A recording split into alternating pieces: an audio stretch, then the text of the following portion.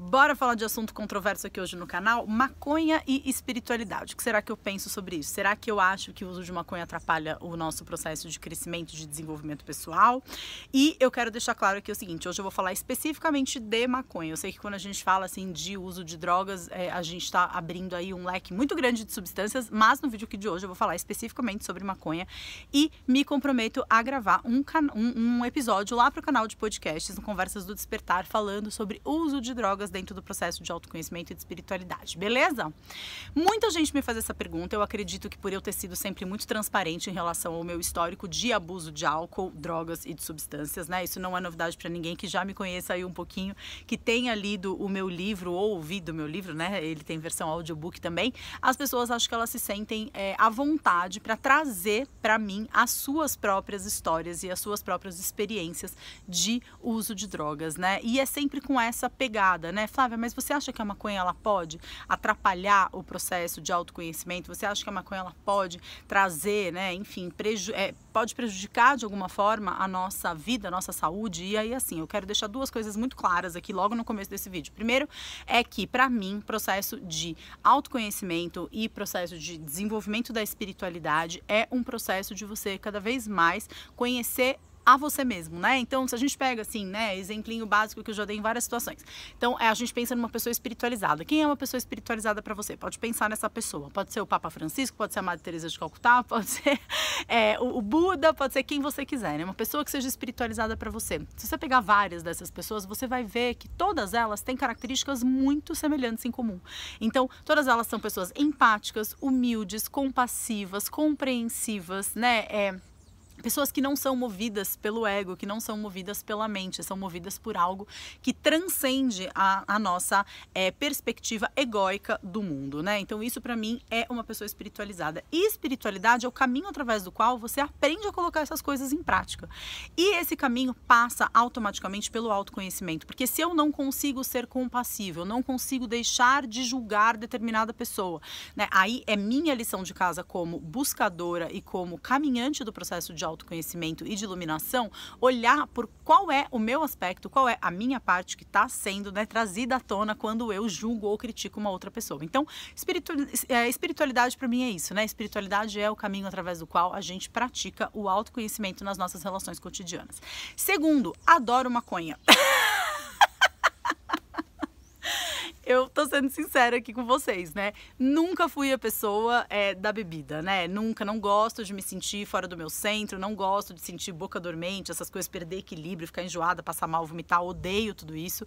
Então eu sempre fui a pessoa no meu grupo de amigos, enquanto todo mundo tomava a sua cervejinha, eu dava os meus peguinhas e era muito feliz com isso, né? Então é desse ponto de vista que eu estou falando, não é do ponto de vista de uma catedrática, não é do ponto de vista de uma estudiosa, não é do ponto de vista de uma psicóloga, né? É a minha perspectiva pessoal a respeito desse assunto, né? Mas Flávia, se você gosta tanto de maconha, hoje em dia você fuma maconha, você é uma maconheira? Não, não sou, né? Para mim, maconha não dá certo, um uso prolongado, essa história de acordar e fumar maconha todos os dias, ou fumar maconha com uma determinada frequência. Por quê? Porque eu já percebi, na minha experiência, na minha vida, que sempre que na minha vida aconteceu um uso constante, né, de maconha, eu comecei a me sentir extremamente agressiva, extremamente irritada, extremamente impaciente, né, com as pessoas. Então, passa pelo meu processo de autoconhecimento, né, essa consciência e esse, né, o famoso orai e vigiar e perceber que é algo que não me faz bem, né? Então, eu acho que esse é o primeiro ponto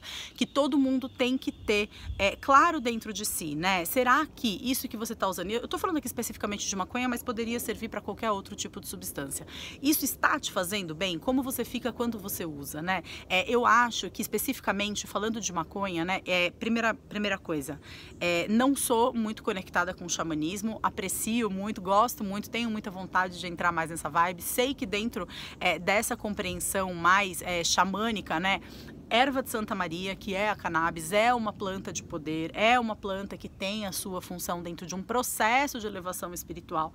Mas a gente sabe que quem fuma maconha de forma recreativa, né, não é a maconha muitas vezes plantada no quintal da sua casa, orgânica, né? Eu sempre fico pensando no envolvimento com essa vibe do tráfico, eu sempre fico pensando nessa questão, né? Eu fico pensando sempre, puta, imagina um motorista de caminhão cruzando uma fronteira de um país para o outro, com aquele medo de passar por uma polícia federal, de ser revistado, de ser preso, né? E eu acho que essa energia de alguma forma pode pegar, né, em toda aquela planta que não é uma planta que está sendo comercializada de forma orgânica, né? Tem um monte ali de aditivos, um monte de amônico, amoníaco, um monte de talvez agrotóxico. Eu não sei exatamente o que tem ali naquilo. Eu sei que é algo profundamente químico, profundamente antinatural.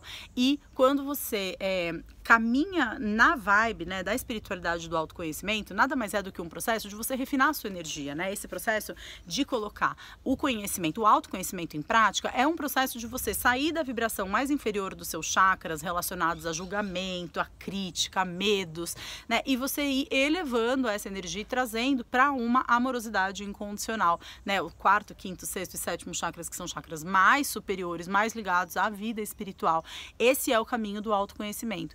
E quando você está participando de uma energia muito densa, né, do tráfico, de morte, de violência, essas plantas todas modificadas, cheias de química, etc e tal, eu acho que isso pode interferir negativamente, inclusive em estados como eu fico, por exemplo, se eu fumo maconha, no dia seguinte eu acordo super irritada, né, começo a perceber mudanças comportamentais em mim. Então, acho que esse é um segundo ponto importante, né, você entender qual é a procedência da erva que você está fumando, né, qual é a procedência daquela planta, né, sem dúvida nenhuma, não estou aqui fazendo apologia nenhuma à droga, não estou aqui incentivando que ninguém faça isso, mas sem dúvida nenhuma, uma pessoa que planta a sua própria maconha em casa, né, a própria relação que tem com a planta, a gente sabe, se a gente conversa, né, com as plantinhas, elas ficam todas mais bonitas e mais felizes do que aquela planta que é cultivada com a única finalidade de abastecer o vício, né, enfim, e que tem tanta violência por trás daquela produção, daquele plantio, enfim, né, então esse é um segundo aspecto, né, qual é a energia que você está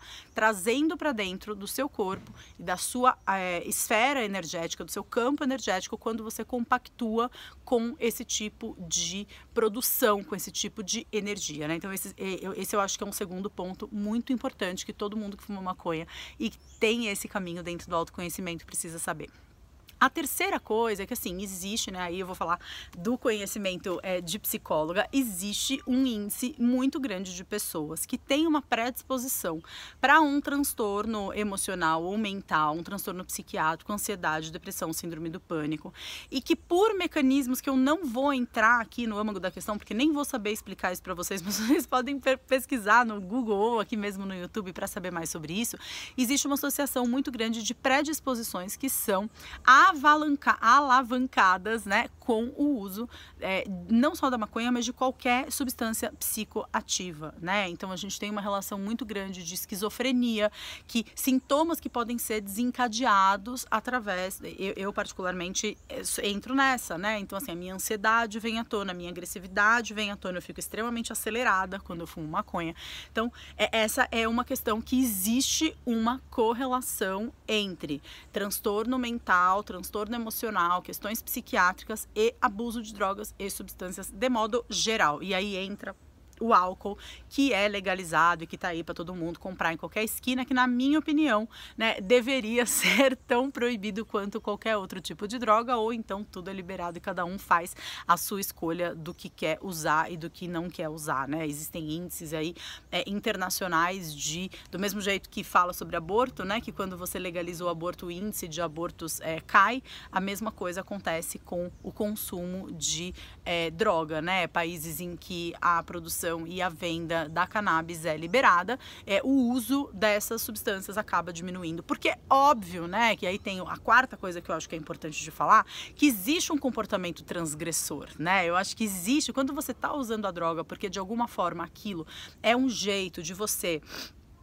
se rebelar contra o sistema, né? De você ser diferente, de você ser segmentado, que isso fez muito parte também da minha história de uso de maconha, né? Então eu era a maconheira, eu era a diferente, eu era, de alguma forma, eu tava ali me colocando contra o sistema, né? Eu acho que olha para essa energia, olha qual é essa necessidade que você tem de passar um recado ou de passar uma mensagem através do comportamento de usar uma substância que não é legalizada, que você poderia passar essa mensagem da mesma forma, de uma forma talvez mais ampla e que atingisse o maior número de pessoas, né? E a quinta coisa que eu quero te falar é que toda substância psicoativa altera a nossa frequência vibracional, e se isso é feito dentro de uma cerimônia ritualística, né, como por exemplo um santo daime, que existe todo um ritual, existe um processo através do qual aquela substância entra como um desencadeador de questões, de processos, como algo que traz a consciência, né? Isso é produtivo, isso é rico e isso engrandece o nosso processo de autoconhecimento. Se você está usando qualquer tipo de droga na tentativa de se anestesiar para suas próprias dores, né? Então, do mesmo jeito que uma pessoa que chega em casa e toma o seu whiskinho para relaxar, se você está precisando de algo que seja externo, né, a sua própria existência para relaxar, eu sugiro que você questione, né, se o seu comportamento está sendo realmente acontecendo em alinhamento com a vibe do crescimento pessoal e do desenvolvimento pessoal. Como diz a monja Cohen, né, numa entrevista que ela foi questionada a respeito de uso de drogas dentro desse processo de evolução espiritual, ela fala, né, para que você vai entrar pela janela se você pode entrar pela porta? Então eu acredito que se você não tem um trabalho que sustenta esse uso, né? Você abre portais, você atua em esferas energéticas que na hora que o efeito da substância passa, quanto maior a altura, maior o tombo. Então, se você não tem, né, o interesse de usar essa substância dentro de um trabalho organizado que vai te dar sustentação para quando você estiver sem essa substância, né? Questione-se se não está na hora de você começar a meditar, se você não está na hora de você começar alguma prática espiritual, né? Na qual, de repente, o uso da maconha faça sentido, que não seja apenas o de se anestesiar para suas questões mundanas e que fazem parte da vida de todos nós, ok? Eu espero que esse vídeo aqui tenha te ajudado em algum aspecto. Não deixa de colocar aqui embaixo os seus comentários, compartilhar com quem você acha que pode se beneficiar e dar uma olhadinha nos links que eu deixo aqui na descrição desse vídeo também, tá bom? Um beijo, a gente se vê muito em breve. Namastê, tchau, tchau.